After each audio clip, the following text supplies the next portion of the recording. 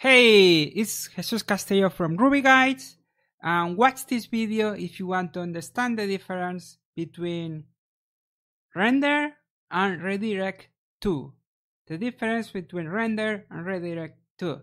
If you understand the difference, you will be able to become a better Rails developer, and if you don't understand the difference, then you will be confused and see all kinds of strange errors that you don't understand. So watch this video and learn how render redirect to works.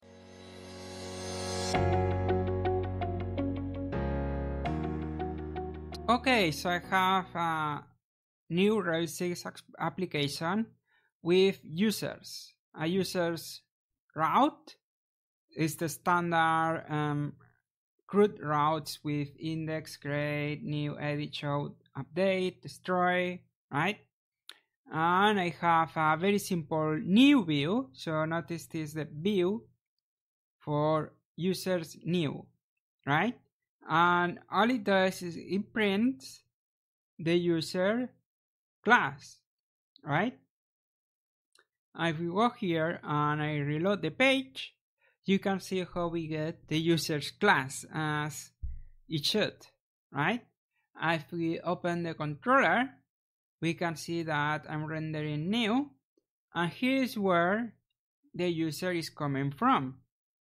So remember that we pass information between controller and view with instance variables, and that's where this user that's here comes from. Now what happens if we go to this other action to edit, right? Because in here we're rendering new, and this is the new action. So even if we remove this, it will still render new, because that's the default to render the same view as the action name. But in here we want to render some other view that doesn't match the name of the action. So I'm rendering new. So what will happen? Let's see if you can guess what will happen when I do this. So remember, this is going to render the same view. It's going to render this code right here. So what happens is exactly this. We get nil. We don't get our user class.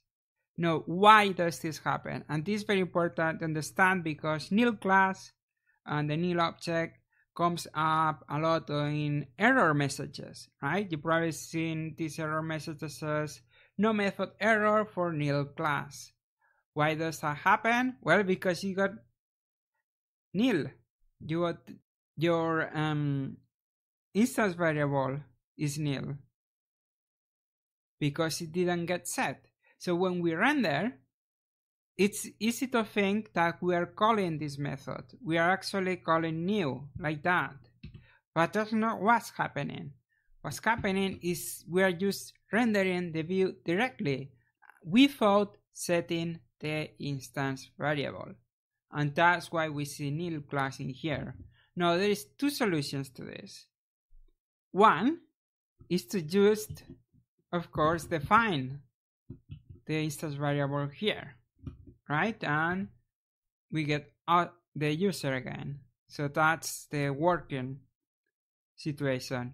And we might not want to do that. Maybe what we really want to do is to redirect to another page, to redirect to the new action. So to do that, we do redirect to, and now it's a new user path. Where did I get this from? Well, from right here, new user. And then we add path. Now when I visit edit, notice what happens. I'm going to reload the page, and now we go back to new. So this is a redirect, which means we are making a new request. It's a new request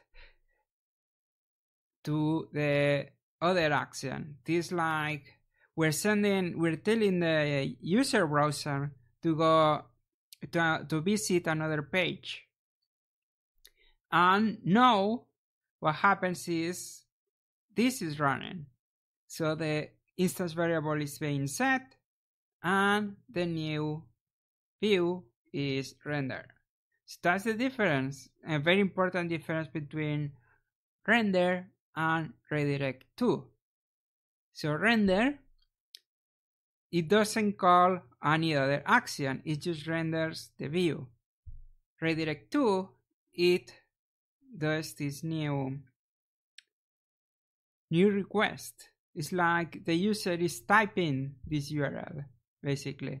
Also notice that if we set this here to some other user or even something else, like for example we set this to nil, this will not matter when we redirect, because the redirect is a new request. It starts over from the route. Okay, so you can't use this instance variable after you redirect. So that's it. Now you understand the difference between render, which renders within the current action, and redirect to, which basically sends you to another action with a new request. Okay? Hope you found this quick video helpful. If you did, please click the like button for me so I know that you like it. If you want to learn more, subscribe to the channel if you haven't yet, and visit my website rubyguides.com. rubyguides.com. Thanks a lot for watching. I will see you in the next video.